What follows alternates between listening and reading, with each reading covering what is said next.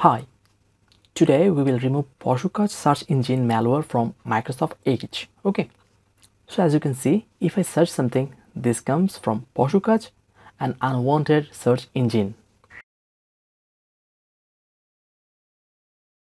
To remove it, go to three dots and then settings.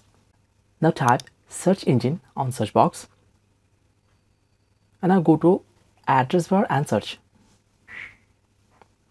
And here you can see the search engines, and this unwanted Poshukach is at the bottom and is the default search engine now. Now simply go to the Google and make it your default search engine. But unfortunately, Edge is not letting me to delete the search engine, and even I have tried by resetting it, nothing happens.